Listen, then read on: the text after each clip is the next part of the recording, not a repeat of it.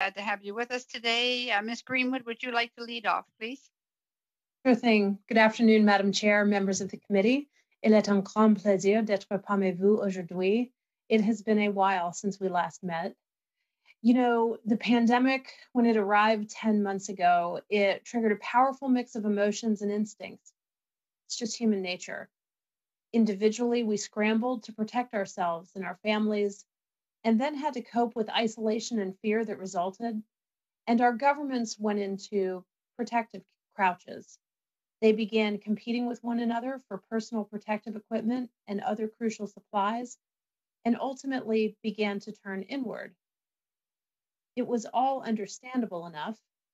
The coronavirus disrupted entire sectors of the economy and robbed millions of their livelihoods, not to mention lives. In those circumstances, it was natural for governments to resolve that the health and jobs of their own citizens came first and to fashion arrangements accordingly. But it was ultimately counterproductive, especially where the United States and Canada are concerned. I don't have to explain to any members of this committee the extent to which our economies are integrated. In many ways, we are now one economy, and it's a fantastically successful model. Look, if Ontario were a sovereign nation, it would be America's third biggest trading partner, and it's the number one trading partner of 19 states. Alberta provides nearly half of America's crude oil imports, and more than 87% of US aluminum imports come from Quebec, and those, by the way, are low carbon. I could go on. So I got together with the Quebec Delegate General in New York, Catherine Lubier, and we came up with the North American Rebound Campaign. Our message was pretty simple, and we think pretty effective. It was, we are in this together, and we need each other to get through it.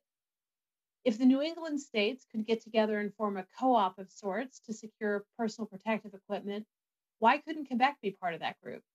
And for that matter, why not the whole of Canada and the US? We started contacting like-minded people in Canada and the US to support us. As the CEO of the Canadian American Business Council, my Rolodex, if I can still use that term, is full of people who understand the profound need for mutual reliance. Since we launched the North American Rebound campaign in May, we've signed up over 1,000 Canadian and American business leaders, 140 prominent business and industry associations in both countries, from Kansas to California, from Arizona to Atlanta.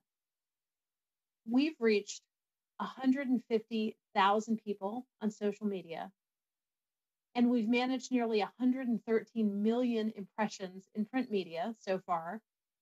The people who signed on to the North American Rebound believe that both countries must maintain a strong, common cross-border manufacturing response until this pandemic is brought under control, and in fact, in the economic recovery that will follow. We need to collaborate on securing personal protective equipment. We must design Canada-US solutions to maintain and replenish strategic stockpiles of medical equipment. The common border must remain open to essential business. Our supply chains cannot be interrupted. And we have to find smart, safe, risk-based ways to reopen the border ultimately. And we have to continue what we've been doing now for decades, expanding market opportunities for each other. That is crucial for recovery and to compete globally once we move past this pandemic. And we will continue to work with the new Biden administration and the 117th Congress, and of course, this Parliament. There's a lot of talk these days about building back smarter. For our two countries, rebounding together is the smartest move of all. Thank you very much.